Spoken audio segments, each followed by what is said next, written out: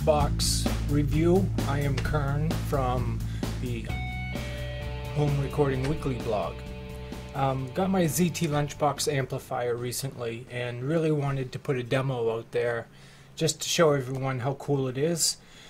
My first impression was how rugged this is. 9.5 pounds. The case is actually high density fiberboard and it's really rugged and really well put together. Starting from the top, there's 4 knobs. It's ambience, tone, volume, gain, and an input jack. The ambience isn't a reverb, but instead is to make this sound either like a sealed enclosure amp, combo amp, or an open back amp. Very cool. Tone, you know what that is? Volume is an overall or a master volume. So you put the gain where you want it, and then the volume raises or lowers it. And the gain takes it from sparkly clean, really nice sound, right up to a really good semi-distortion. For the size and the price, this thing is incredible.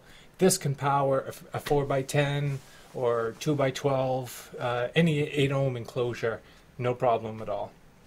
On the back, you have a speaker out, which is to an 8 ohm cab.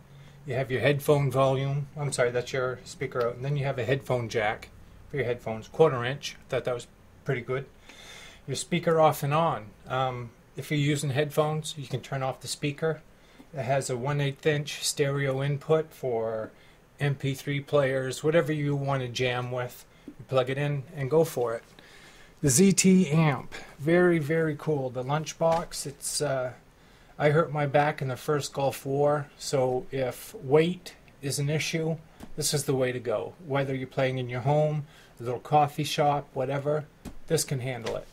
How does it sound? Well, I'll start with a high gain setting, and this is with the humbucker.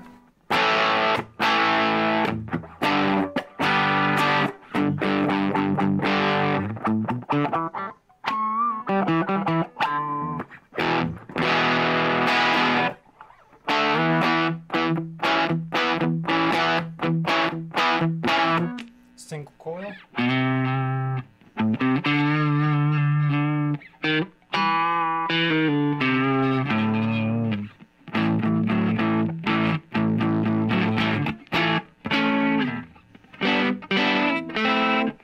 And now I'll turn the gain down to about 1/4 of the way. Turn up the master volume.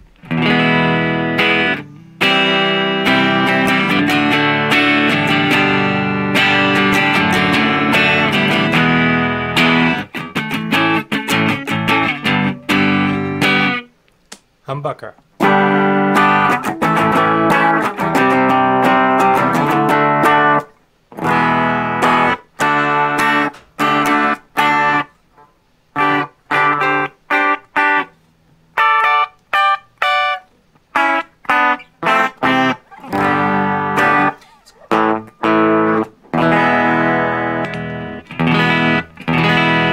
I just love this amp. I love the sound of it. I'm extremely pleased with it, and give it a try.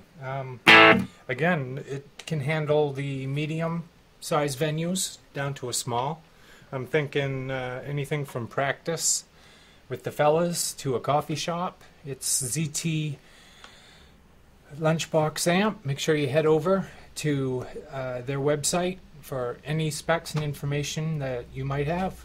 Thanks for stopping by. Make sure you check out my blog, homerecordingweekly.blogspot.com.